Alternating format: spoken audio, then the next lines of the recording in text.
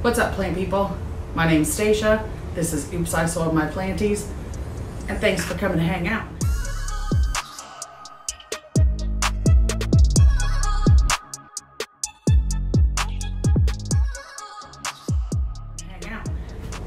So today, I'm going to make my first attempt at a decorative bog for my carnivorous plants. So I got these last year.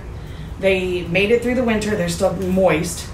There's some pieces that need to be trimmed off, which I will definitely do. And then we're going to get them potted up. Hang out, check it out. All right, you guys, so I thought I'd try my hand at a little bit of voiceover. First things first, we're gonna go ahead and remove the old foliage from these plants. They were purchased last year and they were living outside in a little bit of a makeshift bog because I am a damn lazy ass and I didn't do the bog that I had planned for them last year. So now I've changed up my situation a little bit. I've got a greenhouse out back, so the majority of the plants that were living inside are now living outside, and I've decided to do more of a terrarium theme inside.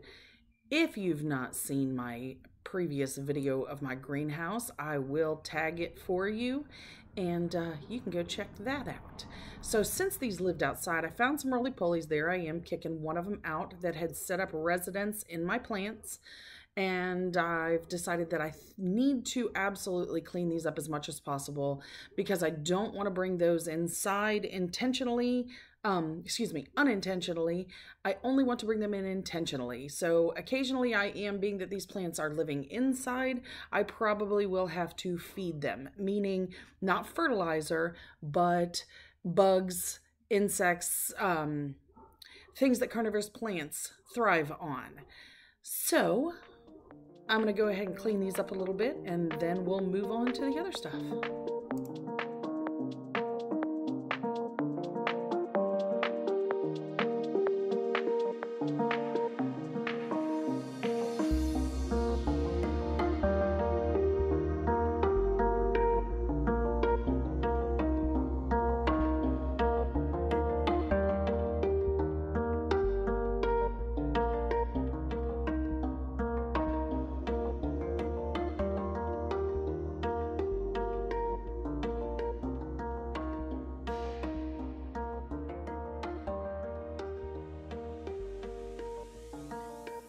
Alright, so now that we've got that all cleaned up, we're going to go ahead and put some rocks down in the bottom for a drainage layer. I found some stuff that needed to be moved out. Then we're going to add in the peat moss. It is just peat moss, no amendments, moistened, that is it. And carnivorous plants do like a slightly more moist mixture. So they do like to stay damp. I have the medium very damp that they're in now, and they seem to be loving it and thriving. Alrighty, so I first off tried to go ahead and plant everything in there in one big clump and then decide against it later because I do have some moss and other things that I wanted to put on there as well, and I thought I could make it a little more aesthetic by separating stuff out. So as you watch, you'll see that I do that here shortly.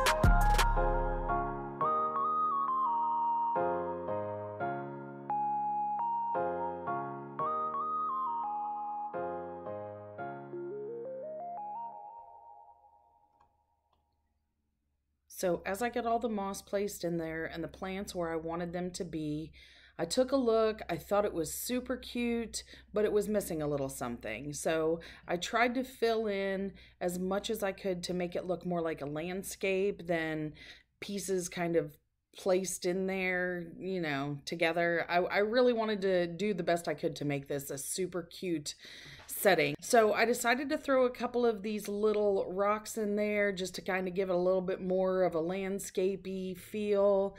I think it turned out cute. You guys let me know what you think down in the comments. If you have any suggestions, if you think something might not work out here, please let me know. I don't want to kill these carnivorous plants. They're so cute. And this little setup is so friggin' cute, you guys. Oh my God. So let's go inside and take a look at where it's going to live once it's all done. All right, you guys. So here's what everything looks like set up inside in its little home. I think it's super cute. I hope you like it too. If you do, make sure you go down below and hit that subscribe button, mark your notification bell for all, and give us that thumbs up. We're doing this kind of stuff around here. And as I always say here on my channel, thanks for coming to hang out. Y'all come back and bring your friends. If you don't want to bring your friends, that's cool, because you guys are the reason I'm here and I'm doing this. I love you, and I'll see you in my next one. Peace out.